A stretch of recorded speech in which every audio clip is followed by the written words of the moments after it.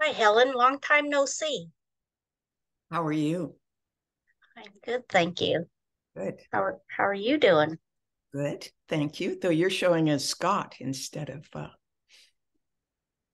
Oh, really? yeah, Well, he did share his link with me, so there you maybe go. that's why. Interesting. You know how to change your name, right, in Zoom? If you go to open the participants panel and then hover over the more button next to your name, the drop down will give you the option to rename yourself. And it'll only do it in this call, but then people won't think you're Scott. Not that they Thank would. you. Thank you.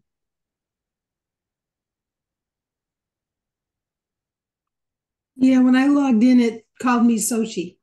Yeah. All right. It's good to see you, Helen. You too.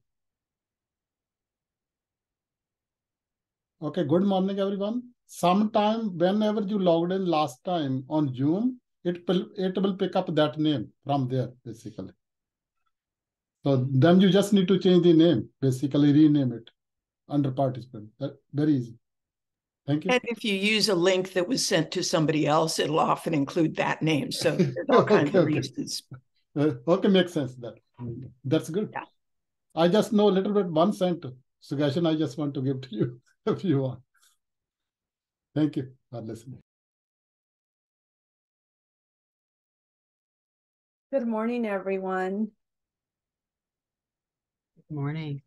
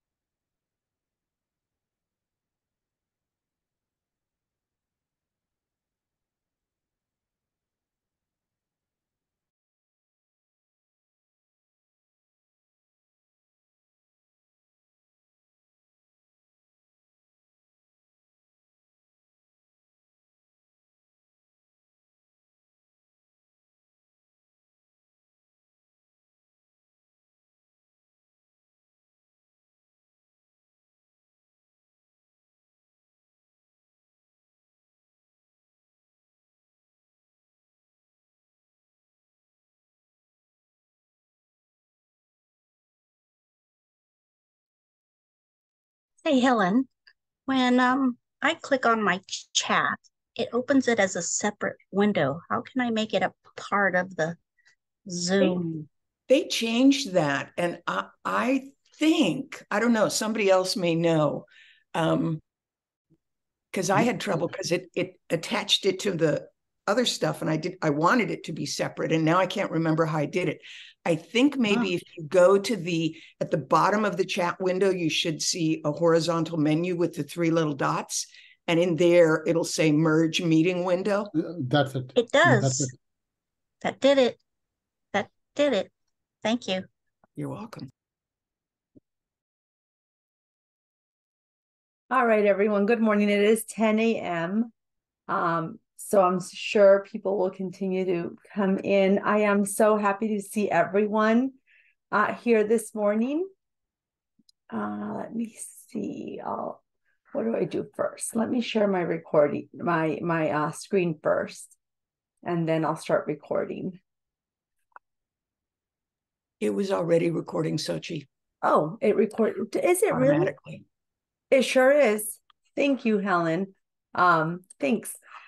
So welcome, everyone. I am really excited to see everyone here. So many of you joining us. My name is Xochitl Tirado. I am a DE coordinator at Imperial Valley College. And I am also currently I'm also the CVC faculty POCR lead. So I've met a whole lot of you, and if I haven't met you yet, I'm sure we'll meet soon. We do have a sign-in sheet, so I'm going to go ahead and drop that sign-in sheet into the link, onto the chat. Sorry, that sign-in sheet link into the chat. There we go. So if you can, hopefully you have access to that. I tested it out and I made sure that you were able to get in there and edit it and add your name next to your college's name. If anyone has trouble, I'm sure you'll let me know with that sign-in sheet.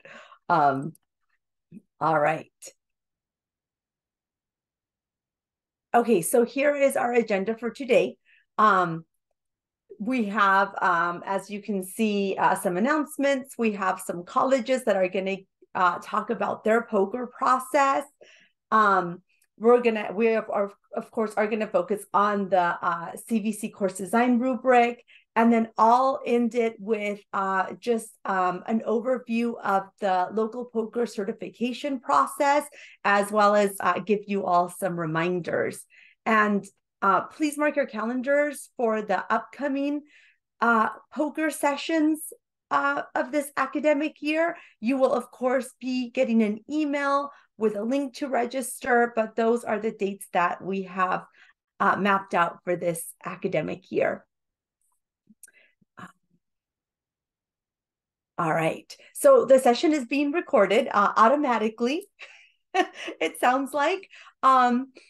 So the recordings are available on our POCR site that you can go and visit and see our past recordings. This recording will be up in a couple of days. Please make sure to share this recording with anybody that wasn't able to attend. And I just want to take a minute right now. Oh, I thought I saw a hand, but never mind.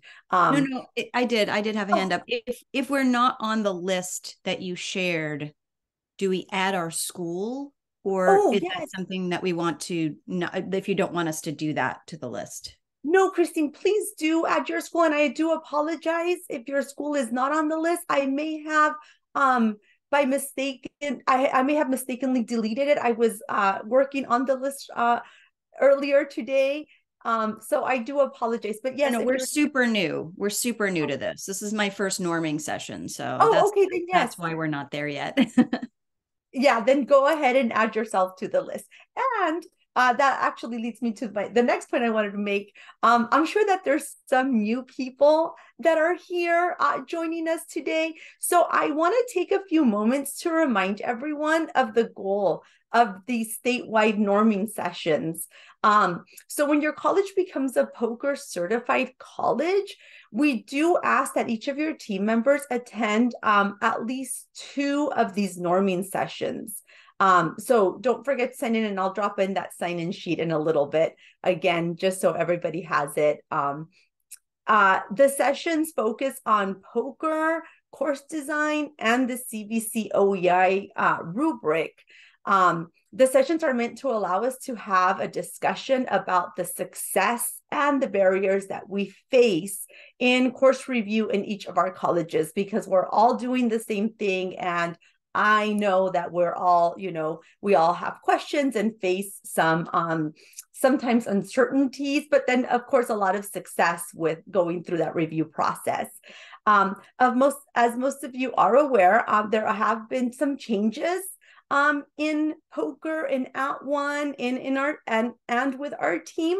Dr. Ramini is here today, and I'm sure she's going to provide some details for us.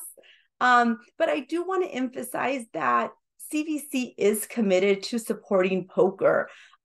We're all aware of how important the work that we have done is, and what we've accomplished, and what we will continue to accomplish.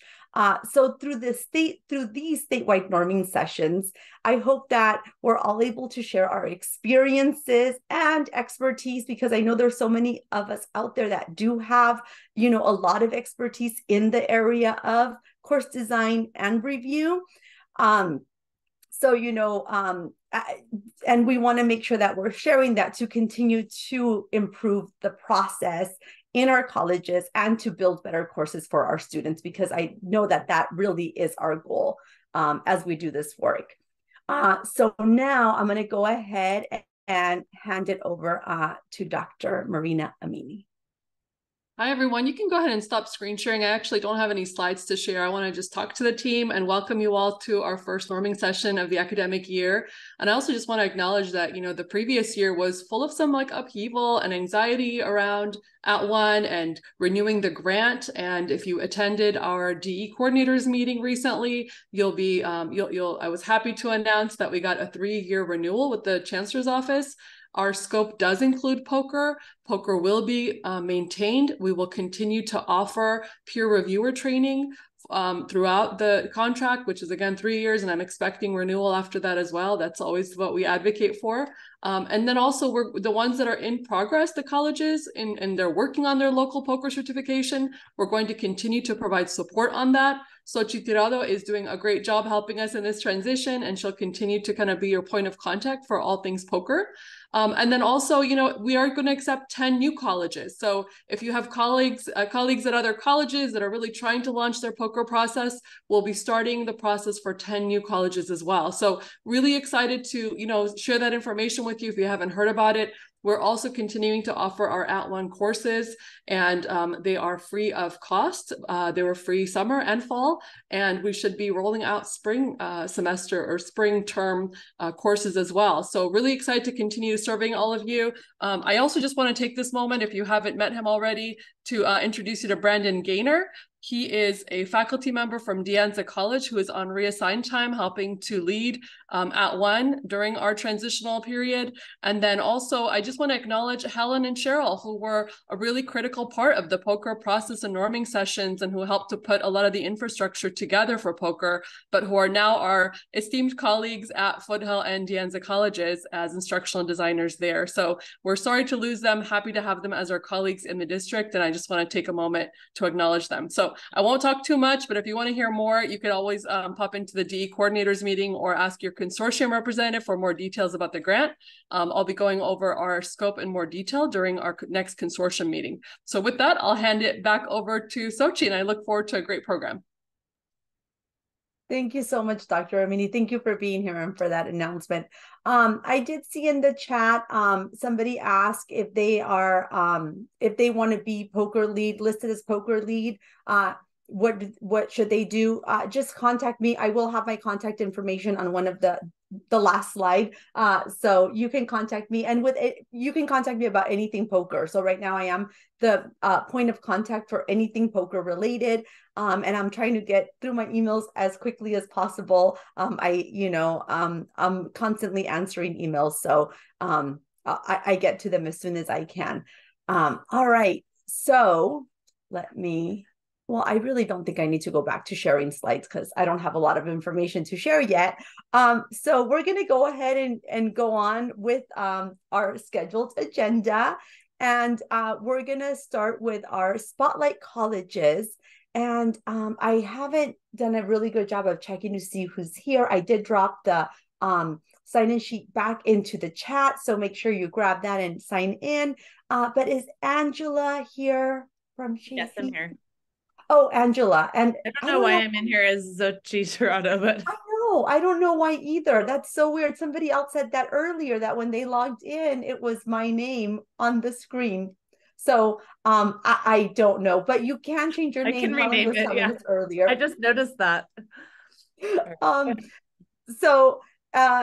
So Angela is here, and now she's changed her name. Thank you, Angela. Yeah. She is going to go ahead and talk to us about Chafee's process, Chafee's POCR process. So I'll go ahead and hand it over to you. And if you need to share your screen, you're welcome to, Angela. Yeah, I'll go ahead and do that. Oh, it does say host disabled screen sharing. So let me mute, so I feel like it should work. Give me a second. Okay. Multiple. Okay. Is it letting you now? Yes. Oh. Great. All right. Everybody can see that? Okay, great. Thanks for having me. And I do want to give a shout out to Helen because she's been a huge help in this process. So thanks for all your help, Helen. And Xochitl, thanks for your continued help too. This is just, I feel like we haven't really scaled POCR yet, but it's a slow rollout, but I did want to talk about our process because we've tried to make it really intentional. And I also want to talk about challenges and maybe see if there's any questions. So I'll go quickly. All right. So this is who I am. I've been teaching online for a long time, and I stepped into this role in a full-time way right in fall of 2019. And it was insane. But now I've survived, and I have some hot tips for you. We'll see.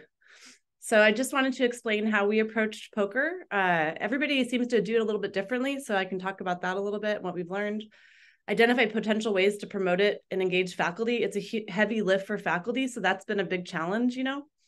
Identifying potential ways to secure funding and support, that's really key. And then explain what's working and opportunities for improvement. So that's what we'll go over. So we really invested in POCR academies. We found that when we just established local POCR and we sent people off into the wild with a checklist, they were coming back with not really close to aligned courses. And that's what we really wanted, that they're in really good shape by the time our reviewers received them. So we instituted these POCR academies, and what they are is they're 12-hour basically sessions where we go through the rubric with faculty. We get them paid at the seminar rate, which really is not that much. It's like a little bit more than they get for working at Del Taco. And we do them 5 times a year. It's 25 faculty, no more than 25 faculty, and it's very hands-on. We take them through every section of the rubric. They practice applying it to their own course, and it's a kickstart to the POCR process. And it really helps faculty understand what the rubric is, how to apply it, and kind of what the lift is too. So some people decide not to align. And we kind of determined as a group and with administrators here that there's no bad outcome. If people learn about the rubric and apply it to their course to whatever extent, that's a good outcome. But a lot of people, it really has helped them. I see it also as sort of a deeper dive from our online teaching certification, which people do in a hurry when they're just trying to get assigned classes. This is a more intentional, slower process. It's very like mentorship based. And so I feel like the outcome's a little bit more useful too. So it's faculty do attend a 1-hour orientation that's an asynchronous course so that they understand what the rubric is, what the exchange is, what is this, you know, all of that stuff before that they sign up for it. I did those monthly live, and then I just created an asynchronous course that they can run through that's interactive. Training materials are adapted from CVC course design resources, but we've added some local stuff too. So like little videos from our people who have aligned already that give tips. And the funding comes from various sources. So HERF funds before, grants, equity funds. My dean is very supportive. So they just kind of bring in money from different sources. I will talk about data at the end of this, which justifies the equity funding. So why are we doing these? Like I said, we're running through online teaching certification quickly for some people because they're just trying to get assigned, and I feel like it's a hustle. This provides in-depth, structured, compensated opportunity for mentorship and support in course design. It also introduces them to our support team. So we have DPS involved, our instructional technologists are involved, our DE coaches, and our POCR reviewers all co-facilitate these sessions. And so it gives them a sense of more support and familiarizes them with statewide initiatives. If everybody knows what CVC is, I'm pretty happy. It also is a way to do basic accessibility training. I have been teaching online for 17 years, and I've been in some sort of a leadership role in DE for 5 years. The only DE training that's ever existed at my campus is what I created. And now I use POCR, the rubric, as an accessibility basics training. That's very troubling to me, but I think that it's a place to start as a basics, and then we can go from there. And then even if faculty don't ultimately align, there's no bad outcome. So this is our faculty feedback. And I love this because 100% of people say that they gain new ideas, but one person says they're not going to apply them. So that is funny to me. I want to know who that person is and find out, but I'm hoping it was an accident. And then there's some nice comments that faculty had shared in our survey. I really encourage you, if you do something like this or any kind of POCR related initiative, to work with your research team if you have one and get data, because that's helped us justify this going forward. And we've gotten really great data on both students and faculty. And I'll share the student one later. So after POCR Academy, faculty work on their self-review checklist, which we've amended. We incorporated Section D, and I know there's one statewide that has Section D, but I found that the original checklist wasn't accessible, so I redid it. I'm happy to share any of this. Faculty are assigned 2 reviewers, one of whom elects to serve as a lead reviewer. the instructional technologists do a final Section D review, but we do have the faculty do an initial Section D review. So we're training up our POCR reviewers because we don't think it should be separate. But our instructional technologists do have an extra level of expertise. And then once it's aligned, reviewers and faculty are all paid $500. I know that's not fair to the aligners, but that's what we're doing right now. And so we are open to changing that. And then those who have aligned are also asked to share their courses in the Commons. So we're hoping to create a library of resources of aligned courses, and what does that look like in different disciplines? One thing I love about the rubric is it allows for flexibility. So a lot of it, there's lots of different ways to do the same thing. So sometimes that's frustrating to faculty, but I think it's really great because it allows for that instructor choice. All right, and then these are some considerations. So POCR Academy, I used to do it totally on Zoom. It was really insane. Like it was like 4 hours of Zoom for 3 Fridays. And it was just like a lot for everybody. So now I've made it more hybrid. And so it's 2 hours of Zoom and then 2 hours of asynchronous activities. It's also allowing faculty time to digest and apply. And then they come in person for the last session for the accessibility one. Because that's where a lot of faculty need a lot of support. And that way everyone's here in our center. They've got their computers out. We're working through stuff and together, and that's been really useful. I don't know what happened with that second bullet point, but I think we may move to flex credit only instead of payment. Right now they can do pay or flex. There's a 12-hour flex requirement each year, so they could knock that out with just the POCR Academy. For instructors to teach beyond the contract requirements, they negotiated. So our negotiators and our administrators negotiated that if you want to teach above and beyond with the online, I think it's like 40% of your contract, you have to finish POCR Academy. So now we have like more people doing it because they want to do that. So that's been helpful. And then incorporating institutional research has been central to ensuring institutional support. So I highly recommend that. So 15% of our faculty have completed POCR Academy, but we only have 22 aligned courses, and we have 1,000 faculty. So like that is not that much, but I feel like we're making steady progress. This is the data that shows the before and after of our aligned courses. It wasn't very many courses, but we did work with our team, and it's really promising. So basically, they measured the same faculty before and after they aligned to the POCR rubric. And you'll see that the success rates increased by 32% for Black students and 24% for students ages 25 to 29. And for everybody, there's a 12% increase. And so this has been really fundamental. Happy to share the full research report if anyone needs it. But this has been really fundamental to get institutional support. And also it's a great justification for equity funding. This is really promising, I think. And then that's it. Questions? I'm quick. I'll stop sharing. Thanks so much, Angela. That was great. Yeah, we do have a few questions in the chat. So I think a lot of it is, some of them are about funding. So they're asking, Dr. Tracy asked, they get the $25 an hour for 12 hours for training and then the $500 for aligning? Yeah. Okay. So that's like $1,000 actually total. Yeah. Oh, the other thing is I'm working on Title V. I got a Title V portion for DE, and we're incentivizing some STEM courses. So because we've found the STEM instructors have kind of complex needs with accessibility, and then there's online lab kit stuff going on, we've been able to incentivize them for higher. So any kind of grant you can find, you can usually plug into for POCR. Yeah. Okay. Sorry, I didn't mean to interrupt you. No, that's fine. And Christine has her hand up, so I'll go ahead and have Christine. Thanks.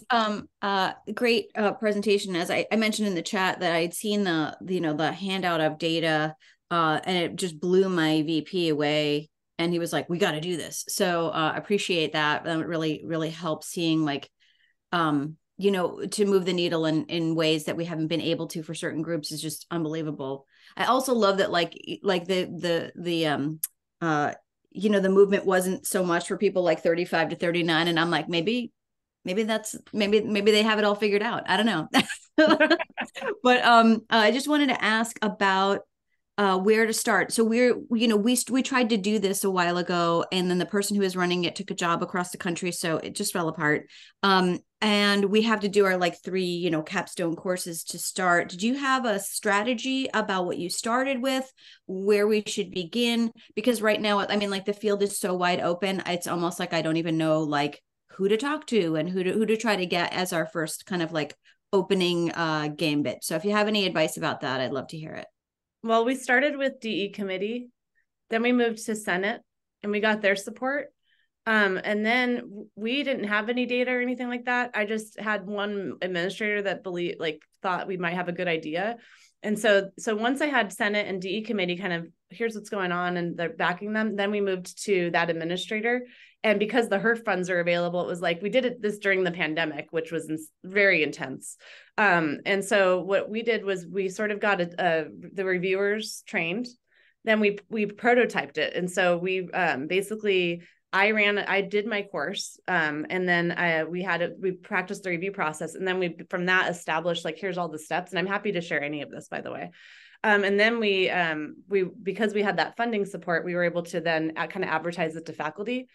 We quickly realized that for us, the POCR Academy was necessary because people were just turning in kind of like not aligned, not even close to aligned courses, And so then we were able to make the justification for POCR Academy, and we run those 5 times a year. And that really, it does, a lot of people aren't like rushing to align classes after that, but I think they're like, oh, this is what the rubric is. They're, applying it to their courses and slowly making progress. So one thing I do want to work on is kind of now reaching out to those cohorts that have gone through and saying, what do you need? How can we support you in moving forward? I have tried to do lots of things like, let's do a Section A brown bag, and nobody came. I guess that's not very appealing. But I think that's kind of where we're at right now, is how do we move things, like expand, move things a little bit more quickly? What do people need? But I just find, I don't know if you're finding this at your campuses, but everyone's just like, it's been exhausting since the pandemic. And so I think I'm happy people are still doing POCR academies and we're still steadily aligning courses, but I still feel like they're not attending things as much. So yeah. So I don't know if that helps, Christine, but I can share any of that stuff. Oh, it's super helpful. I'm so glad to be here. Thank you so much for sharing all of your experience. Happy to share. Dr. Amini. Yeah, I just want to give a quick shout out again to Angela and Chafee for providing us with that study. I put in chat that I actually shared that with the Chancellor's Office when we applied for this contract, and it helped us to make the case. Also, Wendy shared a great study from Pierce College about outcomes, and it was incredible. It showed like 22% improvement of success outcomes for Black males. So I really, if your college is doing, a study on POCR outcomes, please, I beg of you, share a copy with us, send it on over. We use that for the Chancellor's Office to kind of continue support for what we do. And then related to just, funding for POCR. So I was also a dean at my former college, and I helped to launch POCR and pay for it. It's always a challenge. You kind of need to get a little creative, but I always tell people, take these equity studies to your college and ask for SEAP money, which is the Student Equity and Achievement Funds. I think that's a great fit. And then you kind of have to think outside the box, like chase categorical money. So I would go chase down an adult ed block grant to pay for adult ed classes. I would chase down strong workforce funds to pay for alignment of CTE classes. So you can actually find different pockets of money to pay for certain kinds of classes. And then, your VPs are always telling me it's so expensive to pay for POCR. What are your suggestions? I always also suggest prioritizing. So, when we first started POCR, it was always about like, all right, what are the high need courses? I would like to pay for the 8-person or the 8-student CTE class, but it might make more sense to pay for the 45-student college math class instead, because that's a required course for transfer. So those are the kind of prioritizations that the college also needs to do that are really useful. So I love that Angela shared some of those discussions around funding and how to make everything fall together. I also want to share, we visited with Marina at when she was at Saddleback, and they had these 3 concepts that really have convinced our faculty that it's compensated, it's voluntary, and it's confidential. So we include that in our orientation, and that was really a useful approach. So thanks, Marina. Yes, we have to talk to each other and support each other. Yes. Keep dropping your questions in the chat. I will get to them, but I do see somebody else has their hand raised, and they're Xochitl Tirado, but I know they're not. But whoever that person is, do you have a question? So too, it's just I had my hand up, but I just wanted to make sure that the other questions by Sarah and Jennifer didn't fall off the chat, but you just mentioned that you'd get to those. Yeah. All right. Thanks, Brandon. I don't know what happened with Zoom, you guys. Why did it rename everybody? Anyhow, yeah, so let me get to another chat question, and then I'll get to the next person that has their hand raised. So it says, Angela, for part-time faculty, can they also get flex credit? Yes, as long as they're on contract currently, then they can. Okay, and then are each of the two reviewers paid $500? Do they get $500 each? Yes, and we also have some adjuncts that are reviewers that are kind of ahead of the curve for their discipline. So and they do A through D? Yeah, well, that started this semester because we didn't want to keep it separate. Yeah, sorry about my Outlook popping off. Sorry. Oh, you're fine. Okay, let's see. What is your reassigned time as POCR lead? I'm a full-time DE coordinator, but I started off as 8 hours. I was getting paid like 8 hours a month on top of teaching 6 classes. And then I've just steadily advocated for 25%, then 50%, then 100%. So then, yeah. And after when the pandemic happened, now I moved into this. So yeah. Once I trained 800 people to teach online, then they were like, okay, you could do this. How long on average does it take your faculty to go from POCR orientation to full alignment? There's really no average. I've had people do the academy and then they align in a month. And then I've had people align a year later. And so it's just all over the place. And it really, I've found for the STEM faculty, it takes longer because of the accessibility piece. And that's because we didn't have any online classes in STEM before the pandemic. So that's why it's like that things weren't built for that. So there's a lot of remediation going on there, and genuinely more complex needs in some cases. So yeah, so that's why I'm trying to incentivize those areas too. Okay, and then Ying, you have a question? Also, sorry, Julie says adjuncts don't need flex, but they do get payment. So if they want for POCR Academy. Yes, Ying, sorry. No worries. Thank you, Angela, for sharing. We are always looking at TAFE's data because it's just really impressive. I was wondering, so you and Marina both mentioned using the local C funding for POCR.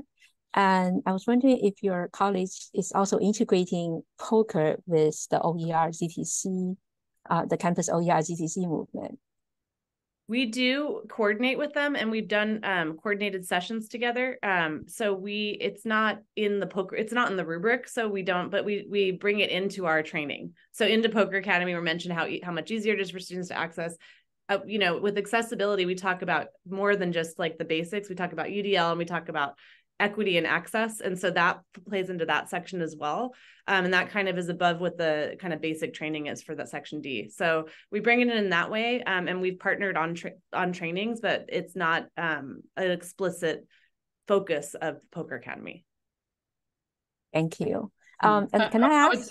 I was going to just add the same thing, kind of similar. It's not the focus, but we do add, we do provide support for it. Although some colleges really add a lot of stuff onto their POCR. I know like College of the Canyons also requires the course to be ZTC or OER, and they have a bunch of requirements. So sometimes we would add that if I was using like a ZTC grant that had that requirement and the administrator for that grant wanted to use it for POCR. So I would strike a deal with them and be like, all right, we'll tie this to the deliverables. Your faculty, if they're paid by this fund, will also need to make it OER. And so that just became a part of our practices to check. But then I also, at the end, I started putting that the faculty member had to at least like explore OER or look at it, meet with the librarian. So I wasn't requiring it, but I would at least encourage them in the stipend deliverables to explore it.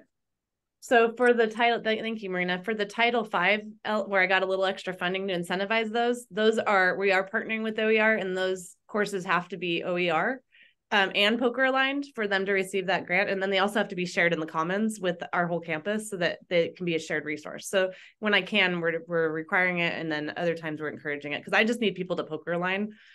But that group is making huge headway. There's whole departments that are OER now. So. Thank you. Can I just ask a follow-up question with actually Marina? From the last DECO meeting, I think you mentioned that CVC is also doing similar research on poker data, on collecting poker data. Is that true? It's so we are going to actually have to put together an analysis as part of our scope for this year to deliver to the Chancellor's Office. I don't know that they'll let us run a system-wide poker study. I've tried to do that. We actually hired the RP group to help us with that. And then the Chancellor's Office kind of came back and said, you know, we think this is not quite in your scope. Let's wait on that. So we haven't been able to do a full-on study, which is why it's really critical. If your college is running it, please share that with us. Thank you for that clarification. All right. Any other questions for Angela? No? All right. Angela, thank you so very much for taking the time and presenting this very valuable information. I hear what you say when, you know, we do at Imperial Valley College, we also have like our DE certification, and they just go right through it because they want to teach online. And there needs to be more. So I love the idea of like being like, okay, now like let's go back and do a little or a lot of fine tuning. So thank you for sharing what you guys are doing there. And if, as Dr. Amini mentioned, if anyone is doing studies at their college, please share that data with us. I think that's so important for all of us to see, because we've seen Shafi's data and it's been wonderful. And somebody said in the chat, it helped them get funding at their college for poker. So we can all help each other in that way. All right, so we're going to go ahead and continue on. Our next college is Allie Pierce, and I see Heather is here. So Heather, I'll go ahead and turn it over to you. Thank you. And we're actually a perfect follow-up to Shafi because we did use their initial study on success rates to do something similar at Pierce. So my name is Heather Kokorowski, and I'm the poker lead at Pierce. I have 0.4 reassign time for poker lead, and then I also teach full-time in the earth sciences. So I teach oceanography, geology, and environmental science. And we established poker at Pierce a few years ago and became a poker certified campus kind of early in the process. So let me go ahead and share my screen. And Heather, just to let you know, you have plenty of time. Okay. Okay, perfect. Thank you. Okay, so I did title this little presentation, How to Expand Access to Quality Education with Poker, because of the initial data that we are coming out with that is showing this increase in student success after poker alignment.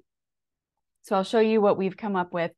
So my plan for my time here is to kind of go over what we're doing at Pierce. We've had a lot of success with aligning courses, and we do something similar that Angela was talking about with a poker academy.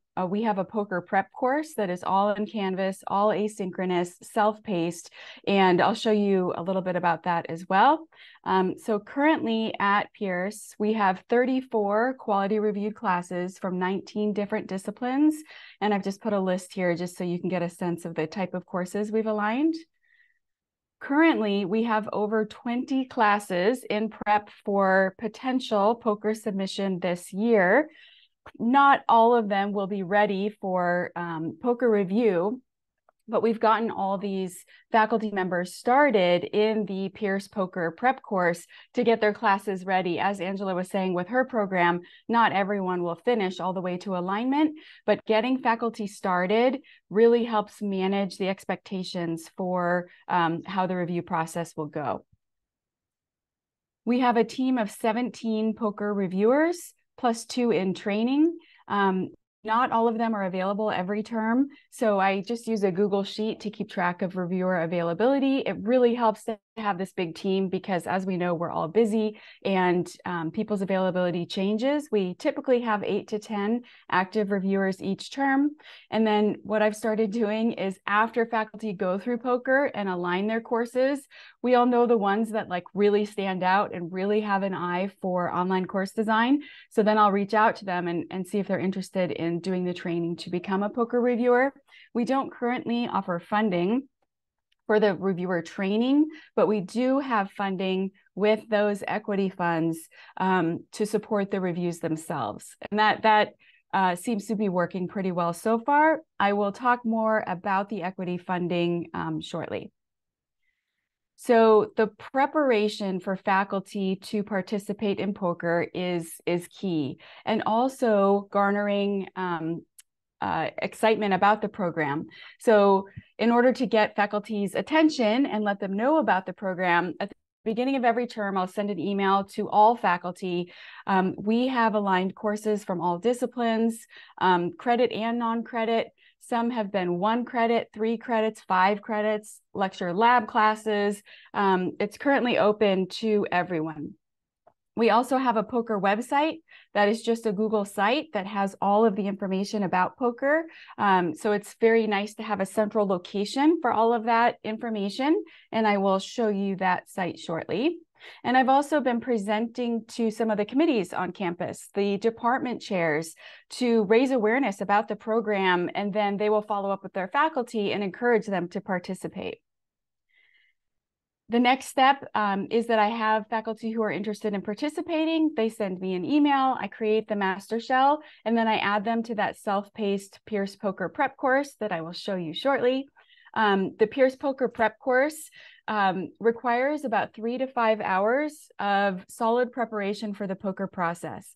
As Angela was saying at Chafee, it's really important for faculty to know what they're getting into and to help increase the chances that they will have a successful review. So the prep course helps them get their class ready for review by offering tutorial videos and webinars on the rubric itself, so they know exactly what we will be looking for in the review, and the quality of the courses that we've accepted in for reviews have gone astronomically up.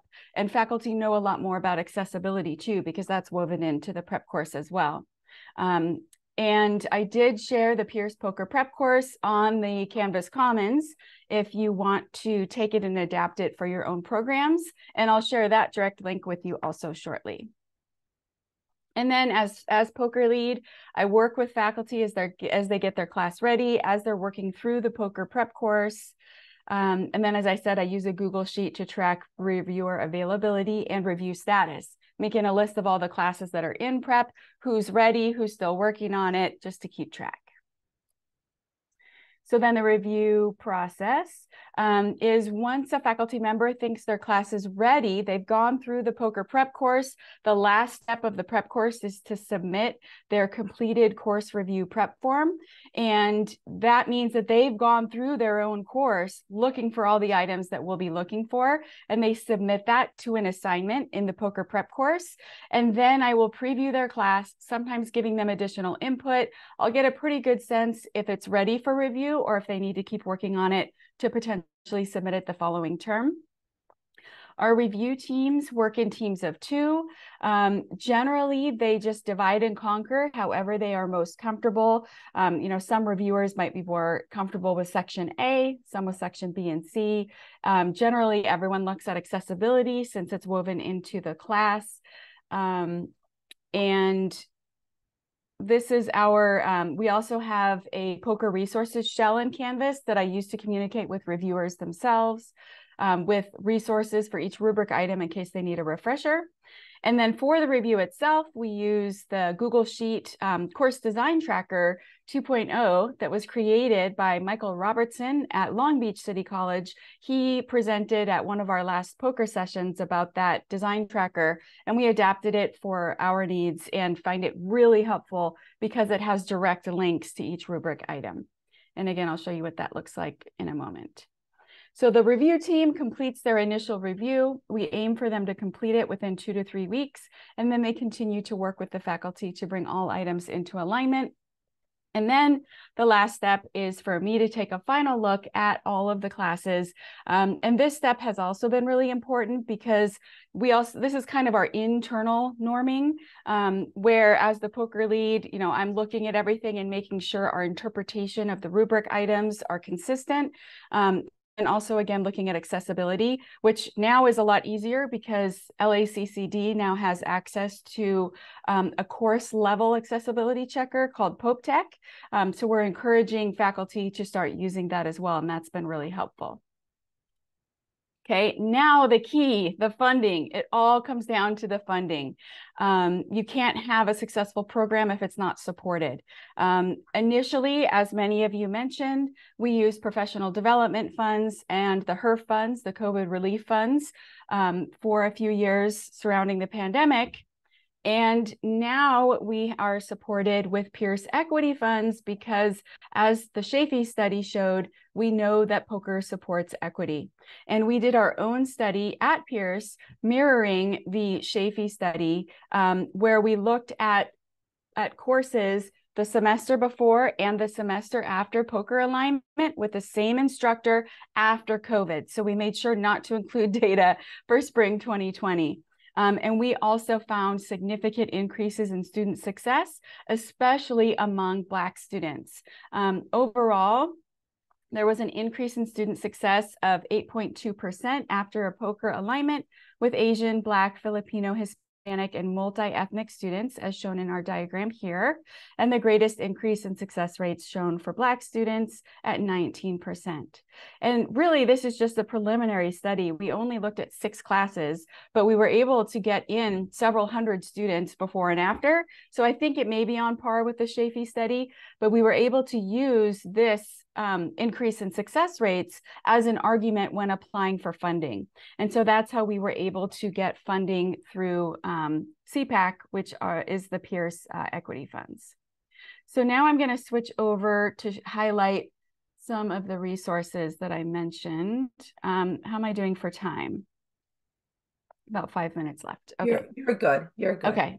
So I mentioned, let me show you first just the Pierce POCR website. So this is a Google site, and this again was mirrored after the one that Michael Robertson at LBCC shared with us a couple sessions ago. And it's really helpful because when somebody's interested in POCR, you can just send them a link to this website and they can see everything there is about POCR. You know, what is POCR? How does POCR work? What are the benefits? That's where we get into, you know, the increase in student success. How do I start? And then additional resources where I post the webinar recordings that are a part of the Pierce POCR prep course. So it's the prep course that I really am excited to show you, because this, again, has just been fundamental in helping faculty get prepared for what's expected. Let me go ahead now and show you how you can access that. And then I'll show you the highlights. So if you go into the Canvas Commons and you just search for Pierce POCR Prep, you'll see that I shared the whole Pierce POCR Prep course, as well as the individual webinar, recorded webinars that I set up as graded video quizzes in the prep course.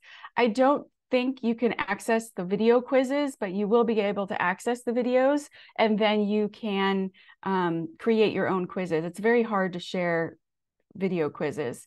So I'm just going to copy this link, and then I will put that direct link into the chat. There it is. Okay, I'm putting it into the chat now.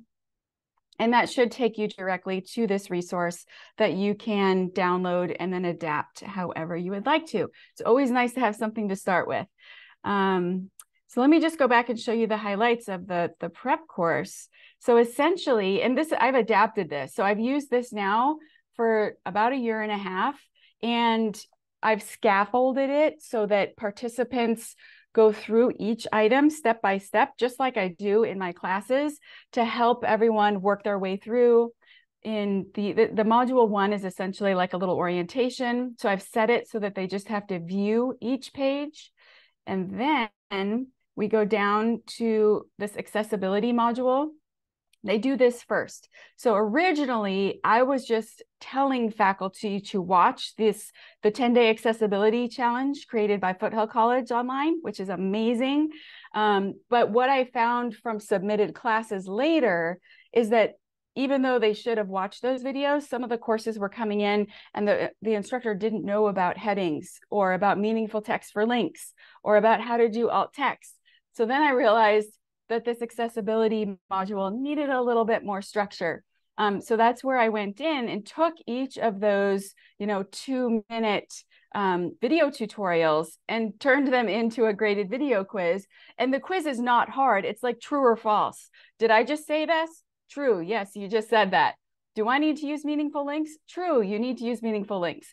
But it's just to make sure that they're following along, watching them, and then understand what the expectations are. So they have to receive, the way I've said it, they have to receive 2 out of 2 points on each of these video quizzes to advance to the next item.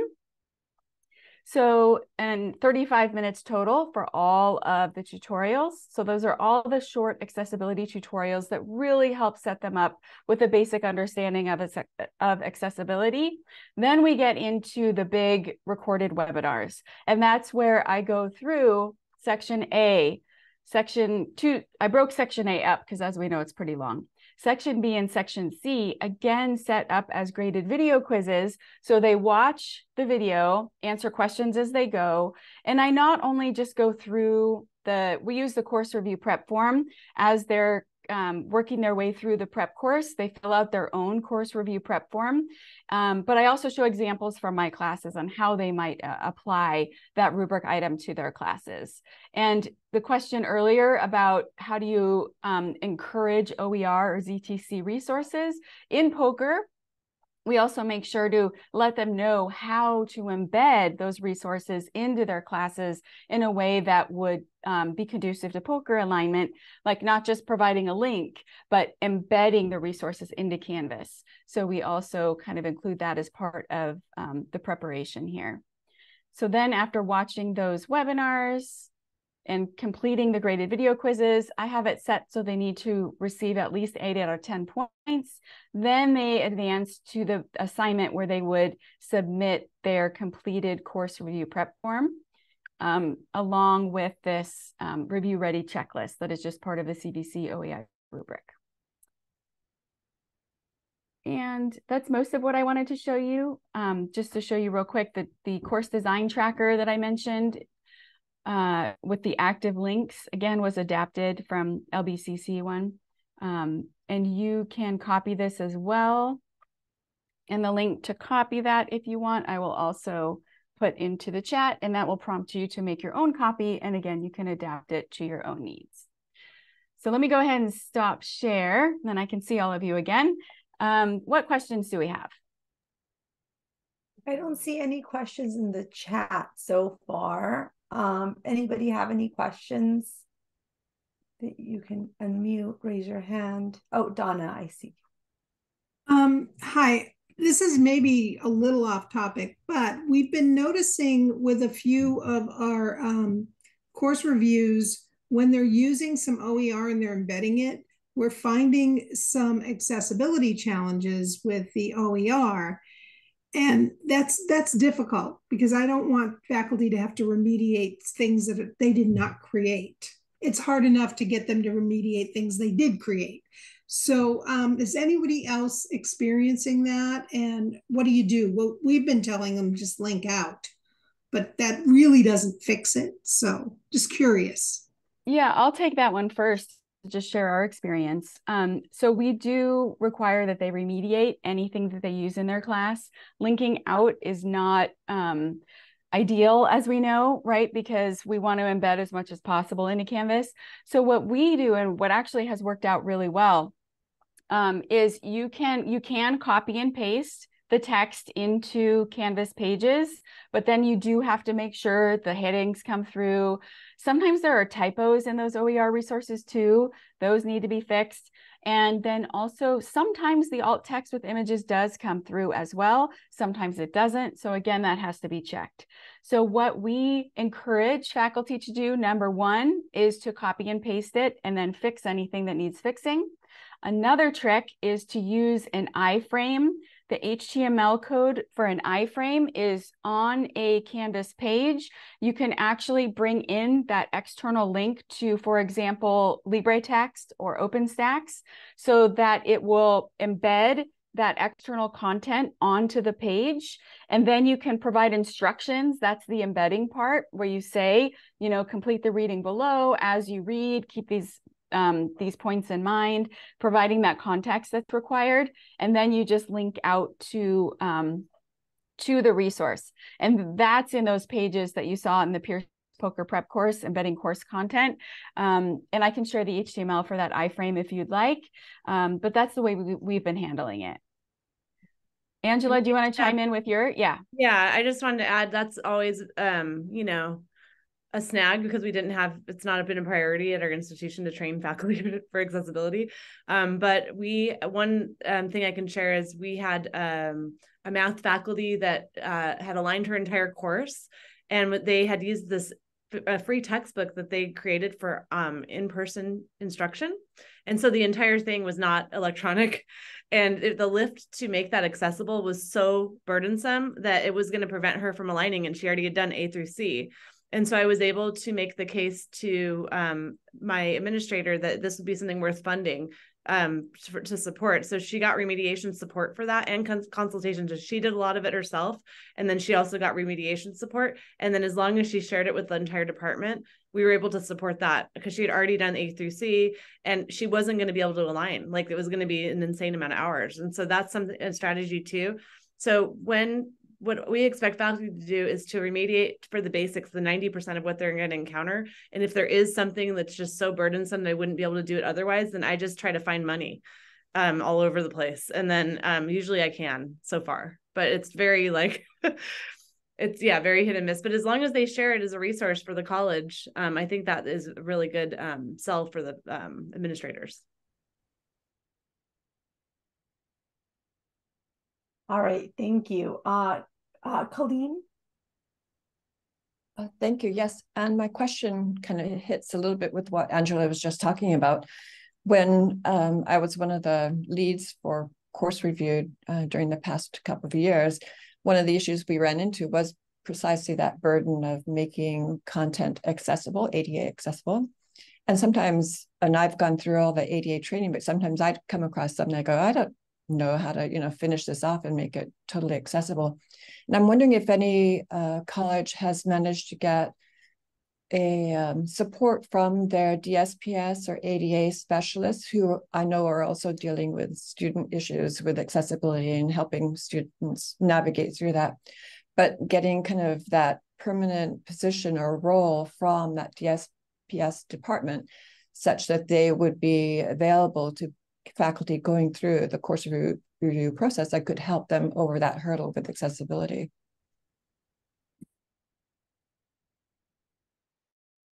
I can speak to that. I am part of our student accessibilities department. I'm also a 17-year faculty at the community college, so hi, and I've been a POCR reviewer that focuses primarily on accessibility for about 7 years. And my position is alternative media and assistive technology specialist at my full-time job. And what we do, we don't have a POCR review committee here, but they're trying to start one up. But to get to your question, I do help instructors who have severe remediation issues, such as captioning a video that's very, very long, remediating documents. But I want to say carefully that really the bottom line is if instructors don't know how to create from scratch, from the beginning of the process, how to create those headings early on, how to create and import, content that is actually going to be read by a screen reader correctly and so forth in Word, PowerPoint, whatever. And then when they save it to a PDF, it's kind of a nightmare. It's almost easier to start from scratch, whether it's me doing it. I mean, obviously it's less burdensome for me to do it, but my time here is spent doing many other things. So it's tough. I will help them to a certain degree, but if it's just like something that's going to take many hours and many, many hours, it's something they have to start from scratch again. And it's unfortunate. I can train them on how to do that, but I can't take all my days away doing that for an instructor. So it's tough. I'm not giving funding to do that either. I wish I was. They should have a full-time person. I'm always thinking to myself, it would be lovely, but schools haven't gotten to that maturity yet with accessibility needs. And I think that's something that needs to be looked at in the future and argued for. I'd love to hear others' opinions on that. Thanks, Suzanne. I think we all agree. Do you want to go ahead and ask your question since you had your hand up? Oh, that was me responding and saying. Oh, okay. I thought you had, maybe you had another question. All right. No, thank you. I'll put my hand down. Thank you. Deborah? Thanks. I don't necessarily have a question as much as I have a comment to make about the cut and paste other things into the Canvas shell. For one, you get a lot of code that you don't want. And two, the attributions and those kinds of things do not necessarily copy over because they may not be part of the actual thing you're cutting and pasting. And I really worry about that because you can't post things without attributions, especially photos, who the writer of the text was, things like that. And third, LibreText is a great platform because everything is accessible before you can even launch it. And I have 5 books up there, and we've never had any problems with accessibility. And now they're putting up test banks and ancillaries and things like that to go with all these classes. So anyway, those are just my statements. Thanks, Deborah. We appreciate that. Can I chime in real quick just to clarify? So I mentioned that iframe code for embedding the OER content, and I saw in the chat, yeah, give us the code. That code is actually in the Pierce Poker Prep course. So wanted to make sure that you do have access to that. I think it would, if I just put it in the chat, it might be confusing. But in the Pierce Poker Prep course that's on the Commons, if you go to those items that I showed you, that embedding OER content page shows the iframe. But let me know if you don't find it and I can put it up separately. Thanks, Heather. And I do see questions on the chat. I will get to them. Dr. Amini? Yeah, I just want to kind of chime in about accessibility. So when I was at Saddleback, this was really a recurring concern as well, because our faculty just felt like they didn't sometimes have the tools or the ability to support the courses of their colleagues in the way that those faculty needed the help. And so we actually portioned it out so that, Section D did go to our instructional technologist. And then that's another piece as well. So if you have an instructional technologist, right? If you come from a tiny college, you don't even have that. But if you do, not all instructional technologists have the background in accessibility. So, I supervised, we had 3 at Saddleback, which was really a huge blessing. But I then made sure that my instructional technologists got training. So I would pay for them to go take classes and training and get the information they needed. Eventually, Saddleback, after I left, has hired an accessibility person who is a technologist who can just help with accessibility for faculty, not students. But that took, 4 years. And I'm seeing comments in chat that said, oh, we've been prioritizing it. We didn't get funded. We didn't get hired. You have to keep pushing for that and really justifying it, because really, one lawsuit from a student will be a lot more expensive than hiring a technologist for the next 5 years at the college. And you kind of need a team of administrators, researchers, and faculty to push for that and make it happen. Good point. Thank you. Okay, I do have some questions in the chat for Heather. Do you know how long on average it takes people to complete the poker prep course? And did most of the people already take a design course of some kind like OTD? What is OTD? Online teaching and design, the @ONE course.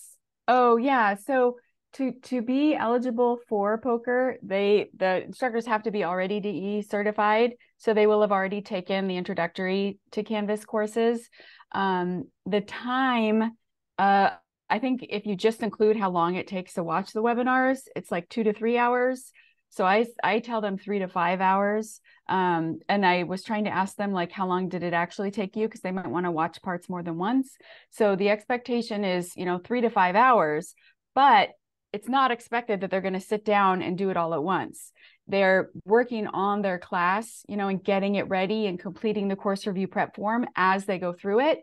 So I generally get people started at the beginning of the semester, and then they have about 5 or 6 weeks to go through the course and get their class ready. And then I see which classes are most ready for review. And then depending on how much funding we have, I take however many classes we can support, also dependent on reviewer availability, and put them through the review, and then keep everybody else working on whatever needs attention in their class. So it's 3 to 5 hours, but it's not really just 3 to 5 hours because they're working on their course at the same time. Thank you. Do you ask them to remediate non-accessible or for-profit publisher resources as well? If they're going to use publisher resources, they need to be accessible. It's not our job to do that. It's the publisher's job, but we can't use it if it's not accessible. So they need to put pressure on the publisher to remediate it or choose something else. So if they know that their publisher material is not accessible, they should not be using it. Okay. I'm going down, seeing if I see an IT question. I'll ask that right now because I think that one's a little bit more general. I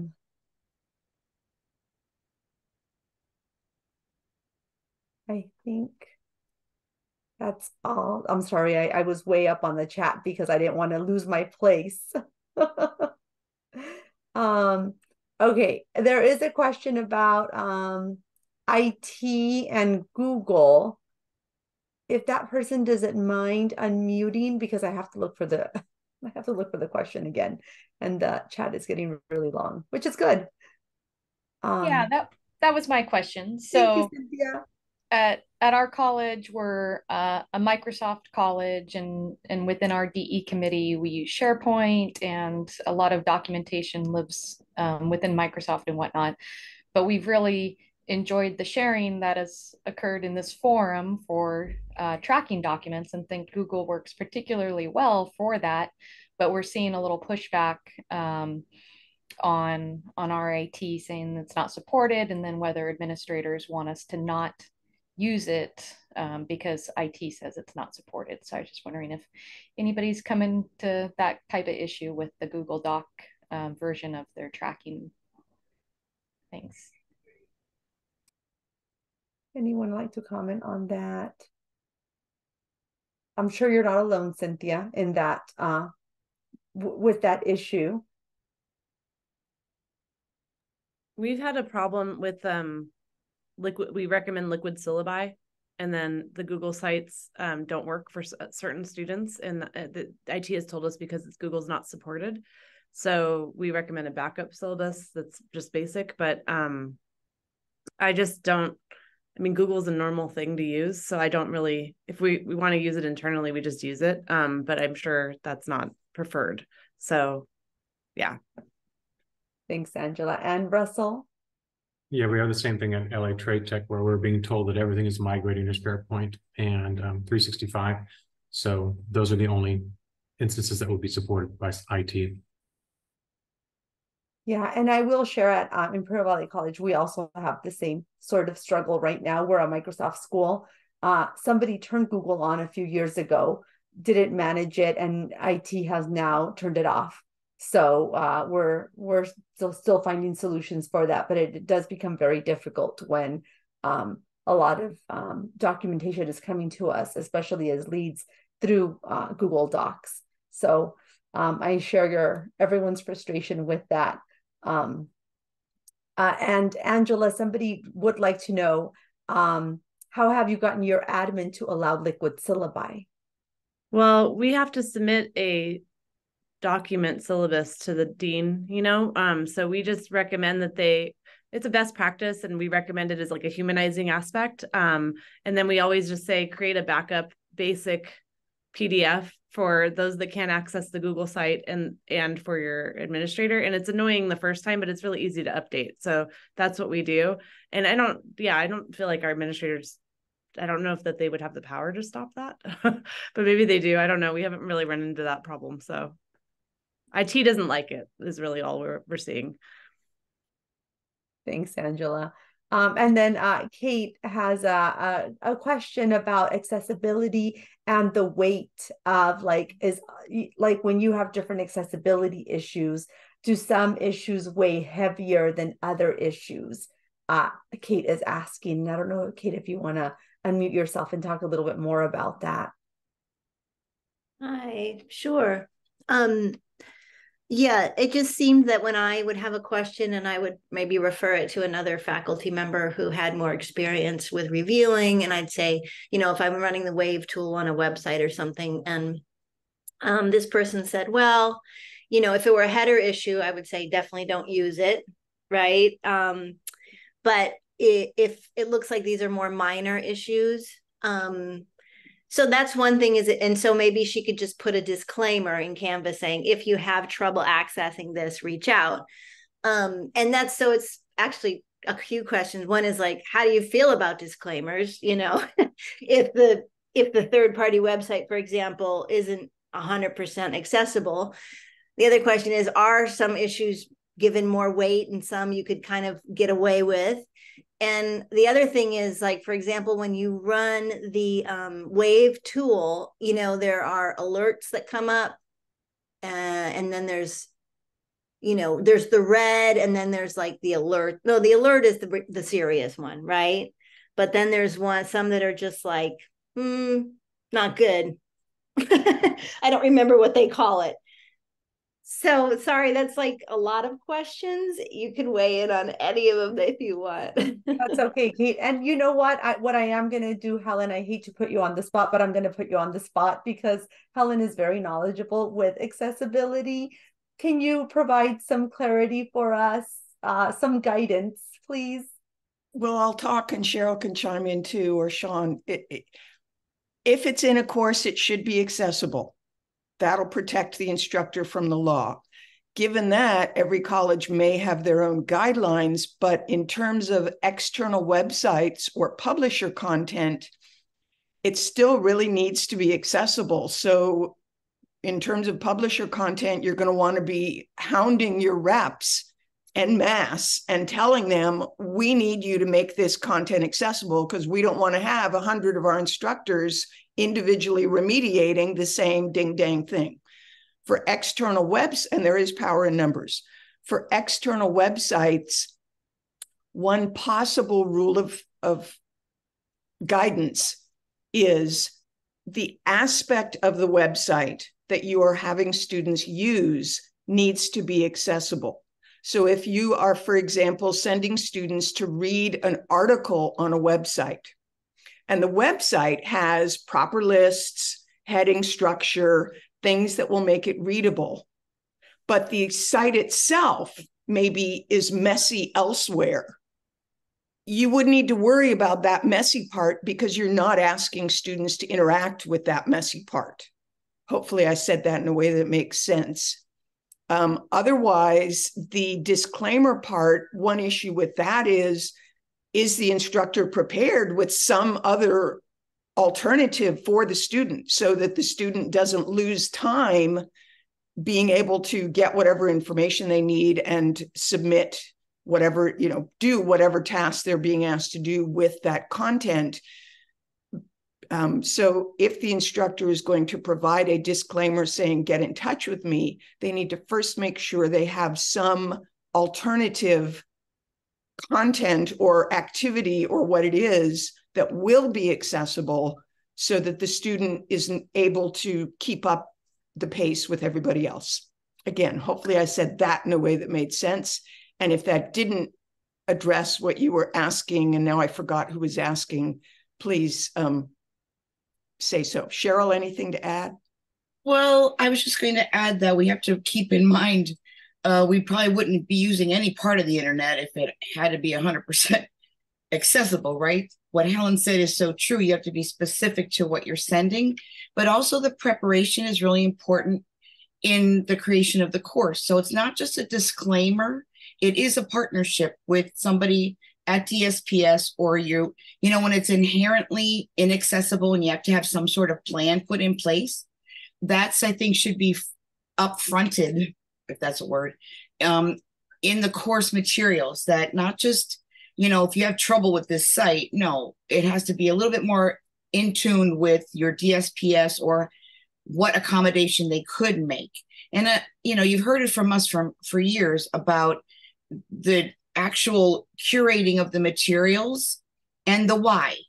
And I think a lot of you that we've worked with put that into the training. Why are you using this material? What's so important? Well, it's my best video and I just love it.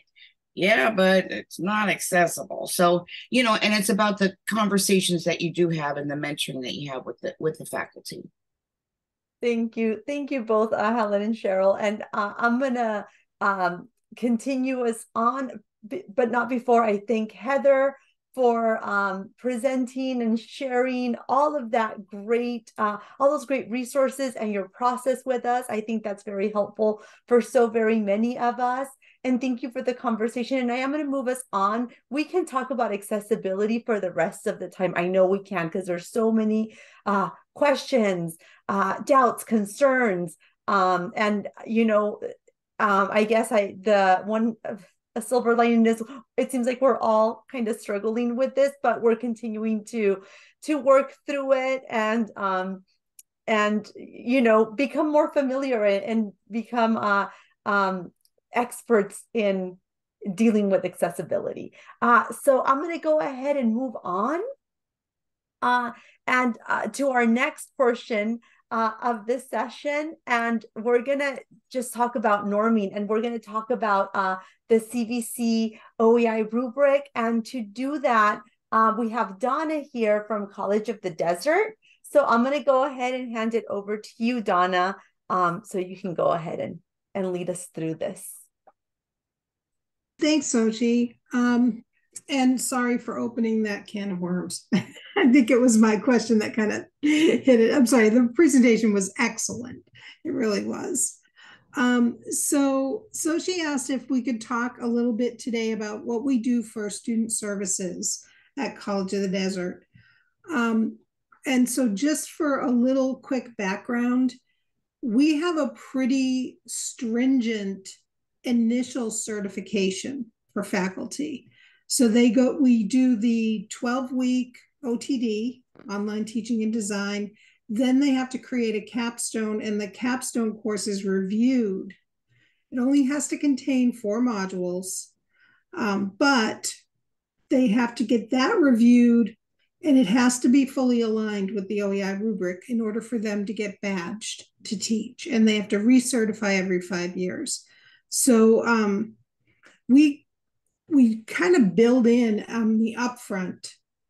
They're closer to being ready to get POCR certified, but doing those reviews really helps us see where we're missing the ball on what we're training them to do. And we noticed a couple places in the Section A student services that we thought we could fix. So I will go ahead and share our PowerPoint. Everybody does PowerPoints, right? And share the pieces of the rubric of Section A where we have made some changes and fixed things up in what we do. So talked about that. We also, in addition to using the OTD, which we have adopted and made for our courses a little bit more streamlined, we also create a sandbox template for their initial certification course. So their first instruction is to create a sandbox and import our sandbox template. So we start them off with that template. And we found out what some of the things that we knew we needed to fix. So A11 learner feedback, we noticed that in the OTD, there really isn't an assignment to create that survey.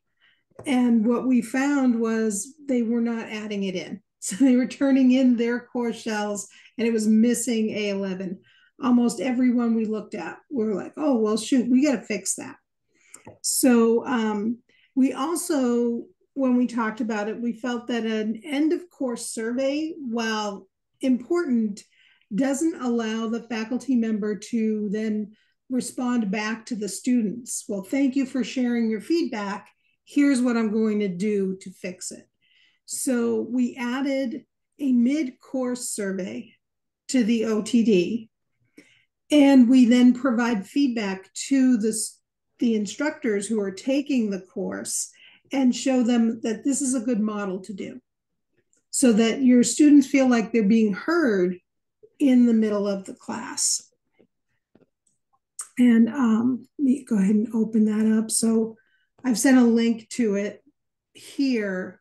So this is, we've got a mid-course survey. We use SurveyMonkey, and we tell them that you can create a free SurveyMonkey account, use up to 10 questions, and use it over and over. We also have a Poll Everywhere account at COD, so we share that with them. And we also then tell them we're Office 365 too, like everybody else. So we tell them Microsoft Forms is also a great way to gather that information. And we tell them, however you choose to do that, make sure you tell the students, thank you for sharing, and here's my response to what you've told me is working well for you, and what you've told me maybe you need to improve. Because we just feel like in a 16-week course, if you're only asking them at the very end how things went, you're going to lose students, and you might not know why. So A12 is just pretty simple, right? It's there or it's not. So we looked at A13 for student services. So one of the things we did, because we wanted to be sure that not just faculty or not just students, but faculty were aware of the resources we provide. Often, especially adjunct faculty, are not taught how to find those services and where they are. So we created a student resource module that includes 4 categories of help. So we have administrative links, academic assistance, counseling, and health and wellness. And so in addition to having that module, which we've shared in comments here,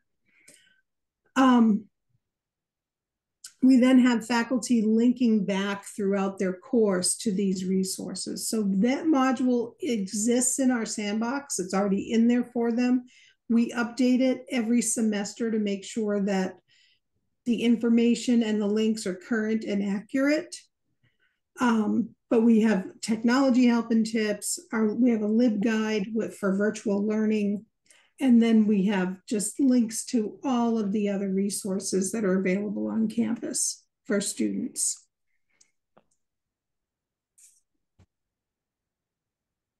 And then instead of just having them there, we also make sure that faculty are linking to them when they feel students need them. So we're making sure that they're doing things like providing extra credit for using the online tutoring resources. We don't tell them they have to, but we suggest it. We recommend it.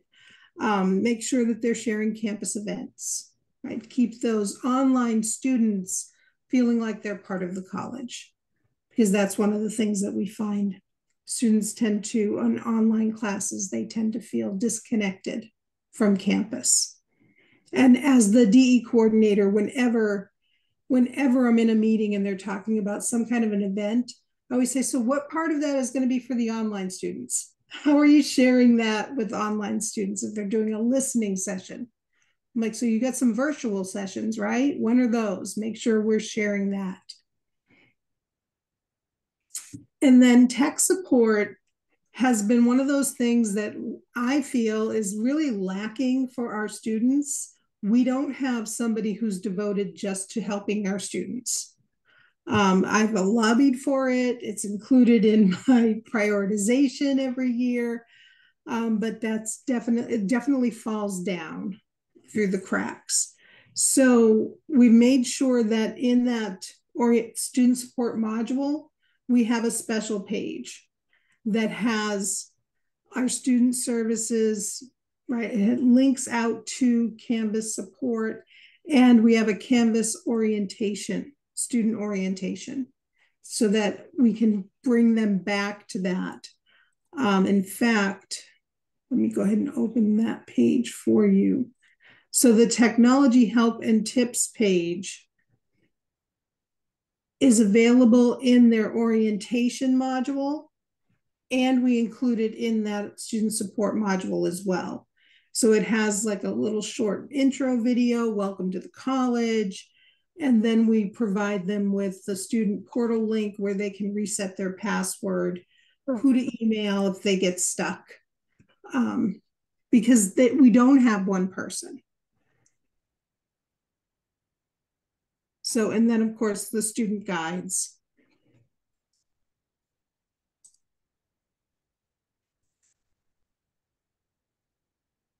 And this is our team right now. One instructional support specialist who is there for faculty.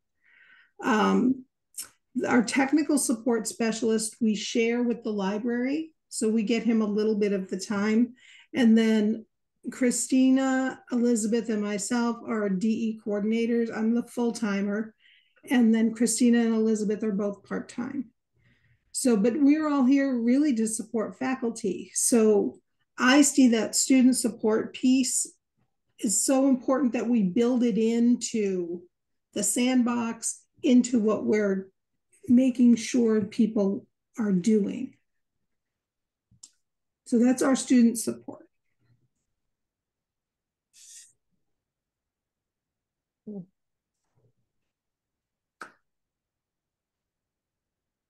All right, thank you so much, Donna. Helen does have a question, and I think this is about the survey. So she says, Donna, is it acceptable for the instructor to send an announcement after the midterm survey summarizing the student input and how the instructor will respond? Or do you ask for an individual reply to each student?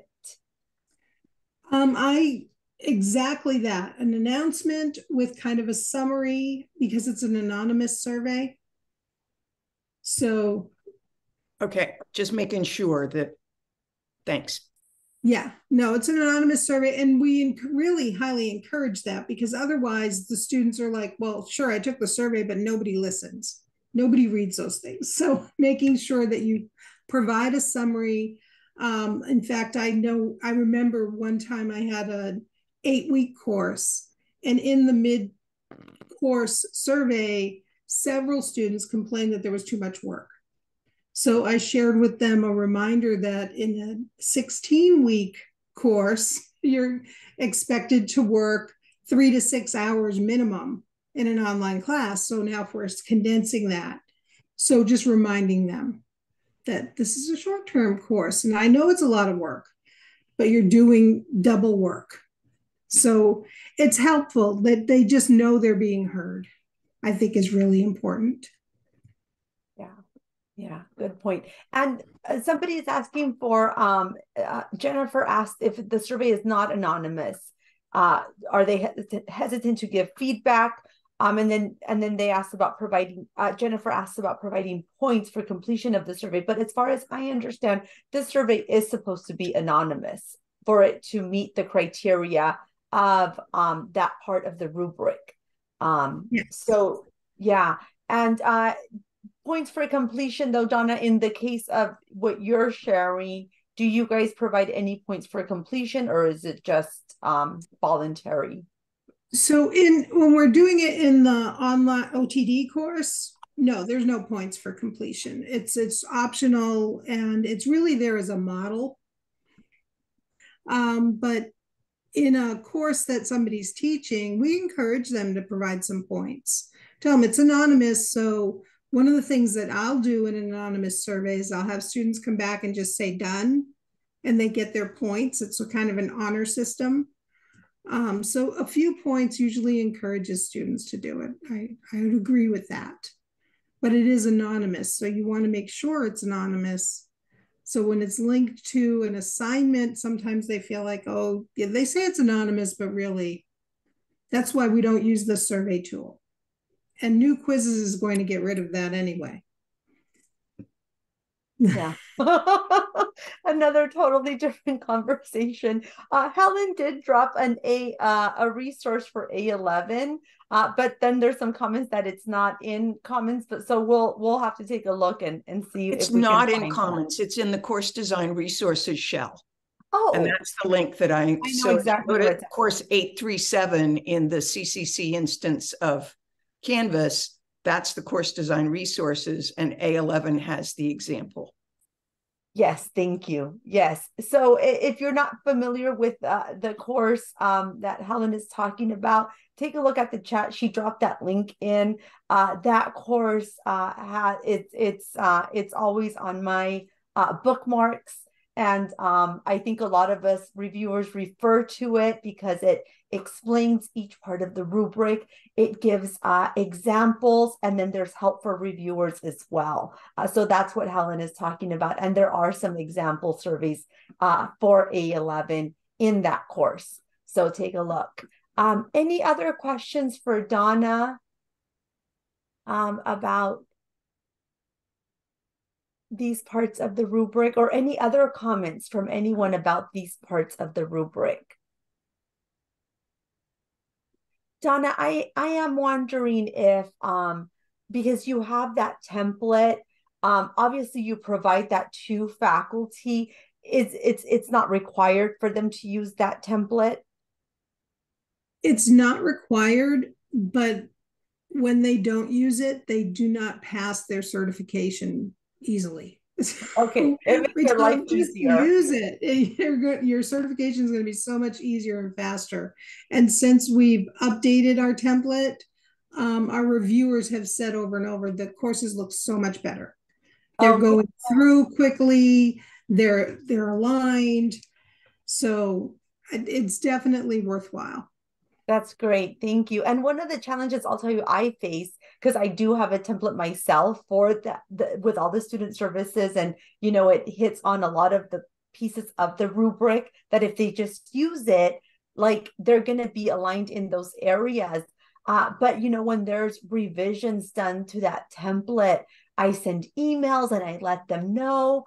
And time again, I'm sure it happens to not just me, but a whole lot of you. I go into a course for whatever reason, and then they still have the old information with the old template. And I see Maria Elena's face, and so I'm not alone in that. Oh, it's so frustrating. But, we do what we can. All right. So I think that's all the questions we have. Donna, thank you so very much for providing that information to us. I think, again, just some very good ideas for everyone to hopefully, adopt and make them your own for what works for your college. All right, so I'm going to go ahead and continue on. And actually, I do need my PowerPoint now. So let me get myself settled here. Do that.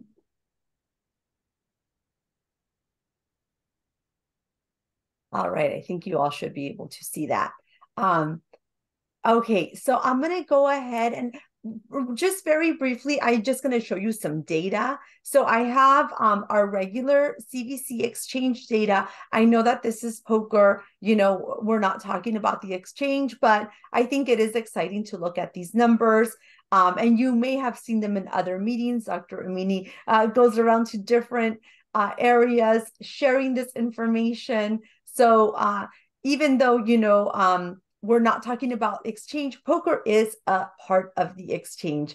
And one of the reasons why, the rubric was designed and going through this process is so important. So I just wanted to share that with you. But something that maybe resonates stronger with us here in this meeting is our POCR data. So currently, I went through the numbers, and we have 68 local POCR certified colleges. We're doing really well.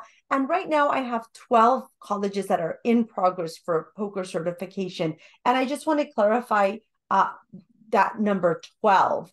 So I do have 8 colleges that are continuing on their process. Webinar and trying to focus on something that. Okay, sorry about that. I have 8 colleges that are continuing the process from the spring that I am working with to get them through. So they're most of them about more than halfway through. And then I have 4 brand new colleges that just started just this week or last week. Dr. Amini mentioned that for this fall semester, we are going to accept 10 colleges to start the process. So I still have space for 6 colleges. And we're just doing 10 colleges right now, just because of the change in the team. And I'm the only person right now that's taking care of POCR. So that does get challenging, you know, to find the time and things like that. But so far it's worked out fine. But we're well on our way to, you know, adding more colleges that are local POCR certified. So I am going to walk you through the certification process for POCR. So those of you who are here that are already certified, please don't leave. You can tune me out for a little bit, but I do have some closing remarks as we get closer to the end of our session that I would love everybody to hear. But if you're curious, here's the information. And if you're new, I think this information will be really helpful to you. So our POCR certification process changed about a year ago. We redesigned it with the help of Cheryl, Sean, and Helen. This is the model that we have and will continue to use moving forward. I think it's worked really well for colleges that have gone through this process. But here it is kind of in a nutshell. You can find a lot more detail in our POCR resource site, but I'll just walk you through it. And if you have any questions, please feel free to drop them in the chat, and I should open that up so I can have it available to me. Okay, so before you begin with POCR certification, there's some things that you want to make sure that your college has in place. So first, you want to assemble a POCR team. So your reviewers, you want to get your reviewers together and you want to get them POCR trained. We have the POCR courses that are available this semester. We'll have more next semester. So you want to make sure that they get that POCR training. Then you want to make sure that you've established a local instructor preparation process. I can't state how, or I can't emphasize how important this number 2 is. As you saw today with our presentations, getting our faculty, our instructors prepared makes for an easier review process. So having a robust preparation process will help the outcome of your review. I think everybody that's doing reviews that's gone through POCR will agree with that. After you have those 2 things in place, you have a process, you have a team, you have a review process, then you can submit the local POCR certification application that's found on our site. It's just a questionnaire asking you like who's the lead, what's your process, who's on your team, you know, just general information like that. And after you submit that certification, you will send me an email. Contact me. Once you contact me, then I will you know, get in touch with you, and then we'll plan on meeting to talk more. So these are the things that you have to do before you begin. I know it looks really simple. Different colleges require different things. Academic Senate, there's the whole pay money situation. Some colleges, you know, you have to talk to your union, things like that. So you know, it's not as easy and direct as we all hope it would be. All right, so any questions so far? Okay, so I'm going to go ahead and continue. But if you have questions, feel free to drop them in the chat or raise your hand and unmute yourself. That's perfectly fine. So once you submit that application, contact me, I contact you. We will set up a meeting to talk some more. And then the capstone process begins. And this is, again, in a nutshell, what happens. So we schedule our initial meeting. I'll meet with the lead and the team, whoever's available, to discuss the process, establish a timeline, talk about any details that the college needs to know, clarify any questions, any confusions, any concerns. And at that meeting, I do go over this process with the lead and the team. So the process is we're going to be looking at 3 courses in this throughout this process. So course number 1, of course, comes first. So when you identify course number 1, every reviewer will be looking at course number 1 using the CVC OEI rubric. So every reviewer will look at that course. You guys, everyone gives, the different, is it aligned? Is it not complete? Is it exemplary? Once that's done, once that is done, we all meet for a local norming session. So I'm in that session as well as many people in your team can be. We're looking at the results of that review, and we go through a norming process just with your team. So we go through the different areas. We talk about where there's discrepancies and, what each member of the team found. So that this first local norming session tends to go a little bit longer because there is a lot of discussion. Then I ask your team to compile that information, that feedback, and give it back to the course author, the faculty member, because they do have to align that course. That course does need to be aligned. While that work is happening, though, we can move on to course number 2. And course number 2 is identified by your team. The review happens as well, but in this case, it's happening in pairs. So the lead you guys will pair each other up, however you see fit. You'll go through the review. The goal is for the pairs to talk and talk about how they score the course, if it's aligned, not aligned, exemplary, all of that. All of that information again is compiled. We have a second norming session. This one tends to go a little bit faster, but there's still that discussion. We talk about any discrepancies. Then you compile that review and give that course author the feedback and have them align the course. As that alignment is occurring, we can move on to course number 3 that your team has identified. And in course number 3, we are asking for your team to review the course the way that they normally would. So whatever your process is, typically it's 2 people looking at the course, a minimum of 2 people looking at the course. You follow that process. We do meet for a final norming session.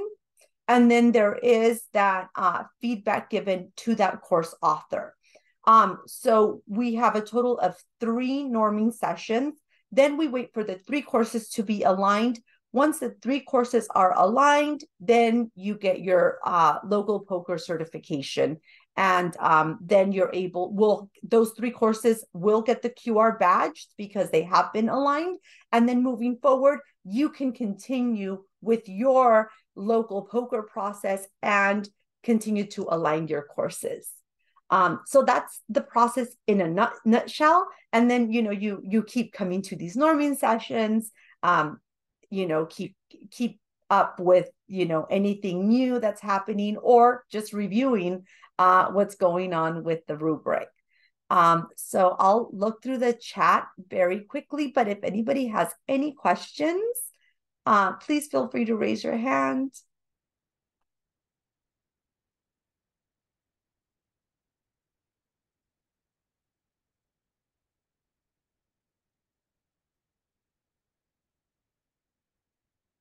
I don't see any questions. I do see some, but they've been answered.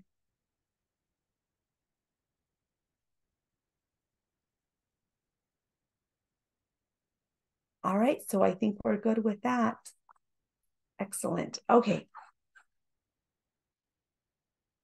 So moving on. So I hope that made sense. I hope that was, I clarified enough and it's not too confusing. But if you do have questions, if you do want to meet one-on-one, I'm happy to meet with you. So you can always get a hold of me. Okay. So we still have 19 minutes left, but I do have quite a few reminders, and I have a few more links to drop in the chat for you to complete. So I'll go ahead and get on with that. So a few reminders before we leave. We do have POCR courses available this fall. An email was sent to the POCR leads with the registration dates and the links for the courses. If you are not a lead, please reach out to your lead and they can share that information with you. If you are a lead and you can't find that email, please email me and I'll send it to you. I've been forwarding it to a few leads so that you can have that information. And as Dr. Ramini said, we will have new offerings for spring, which you will receive. All the leads will receive an email with that information. And just know that those POCR courses, dates, and registration links, they're always sent to the leads. We don't send them to the reviewers. We send them to the leads so that the leads can distribute them accordingly in their college. There have been times where I do receive emails from people at the college reviewers wanting the links, and I always tell them who their lead is and I have them contact their lead because I don't want to share those links just with anyone because you have your own process in your college and you know who should be taking those POCR courses. So I just want to make that clarification. Our POCR course was revised about a year ago, more or less, maybe a little bit less than a year ago. The revised version now includes section D. So the POCR course is now 6 weeks long. If you completed the course a little while ago, the version that you completed did not include section D. It was only 4 weeks long. So there is a POCR addendum that only focuses on section D. This is available to anyone that completed that 4-week POCR course. We have been encouraging everyone to complete that POCR course addendum. It's a self-paced course. There is one activity that is graded. Once you complete that activity, it will be graded and you will receive a badge. And I'm going to go ahead and drop the link for that addendum course in the chat. Let me see. So in case you need it, you can share it with your other reviewers. But that's the link that will get you to the registration of that section D. That's just the addendum course. Again, it's self-paced and it's still available. All right. And if you were already registered for that addendum D course and you haven't completed it, I do encourage you to go back in and complete it because we do have a lot of people registered that didn't complete it. I do encourage you to go back in and complete it as soon as you're able to complete it. All right. And I'm going to drop the sign-in sheet one last time into the chat. Make sure that you've signed in. As I said earlier, if you are a local POCR certified, we do encourage you to attend 2 of these norming sessions. All right. So lastly, in the reminders, I want to put out a call. Oh, I have Heather has a question. Yes. Sorry, just real quick before you move on. Some of our reviewers who were doing the addendum for Section D, when they submitted their final assignment, they got a message that said that it was no longer being monitored or graded. So I told them to complete it anyway and just send me a screenshot. But is that being monitored now? Was that just a short-term issue during the transition? Okay. So it is being monitored again. I'll make sure to go back in and check and see if, if there's anything that needs to be graded. But if there's anyone that that completed it that didn't receive the badge, please send me an email. And if you can give me their names, that would be great. Because sometimes I get emails saying like, oh, can you just the people from my college? Like that's a long list I have to go through. So if I can get names, that makes it a lot easier for me. Perfect. Thank you. Yeah, thanks. All right. So lastly, I do want to put a call out for any college that has included an equity into their POCR process, into their review. As you all know, our course design rubric currently does not include an equity portion.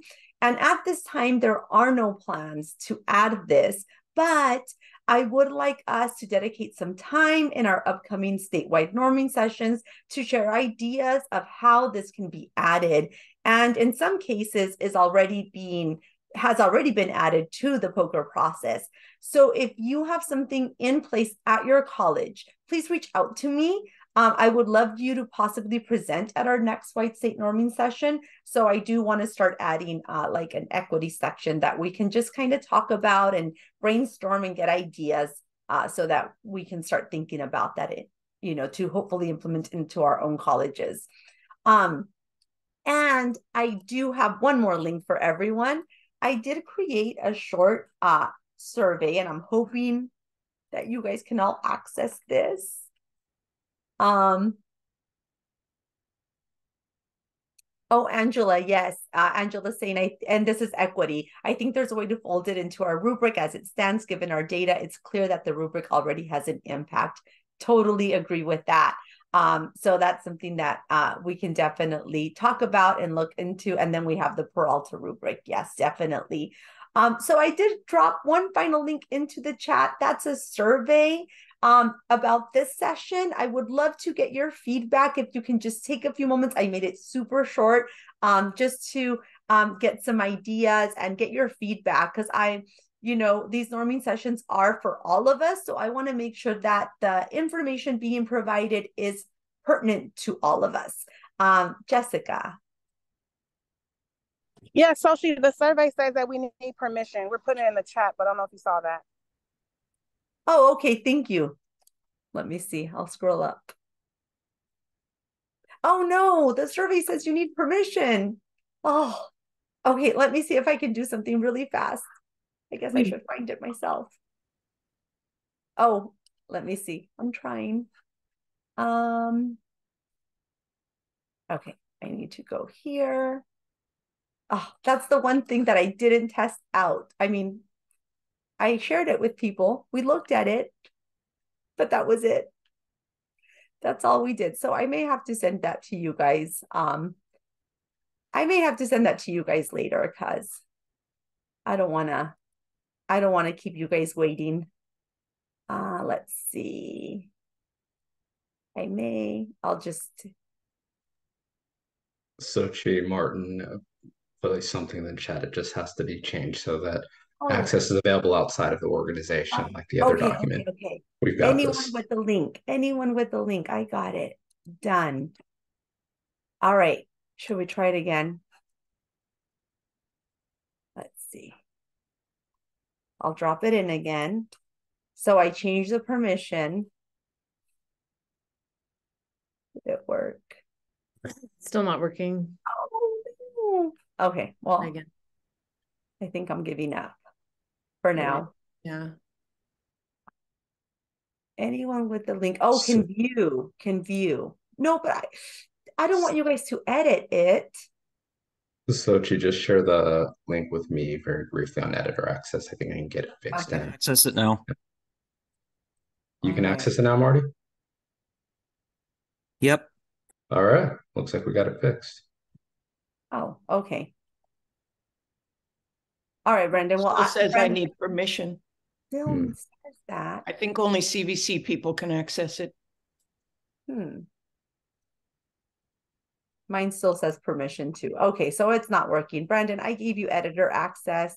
Restricted, only people with access can open the link. Anyone with the link, I say, done. Okay, can you guys try it one more time? There it is.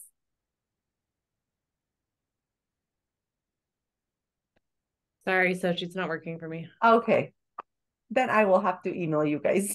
I'll email you all with it. The leads at least with it. Darn it. Okay, I had some fabulous questions in there. But Thank you, Dr. Amina says that it will be sent via email. All right, so I don't want to keep you all waiting longer. I know I still have 9 minutes, but I want to thank everyone for attending, and I will send that survey out because I do want to know, I want to get your feedback. As I said, these Norman sessions are for all of us, and I want to make sure that they are on topics that you all need, that we all need, so that we can continue to do all the work that we're doing. Our next session is December 13th, 2023, 10 to 12. There is my contact, my email, anything poker. Shoot me an email and I'll be happy to help you all. Thank you so much for those of you who presented. Angela, Heather, Donna, thank you for taking the time, for answering my email. I wish you all a very, very happy Thursday, almost Friday. Once again, thank you so much for being here.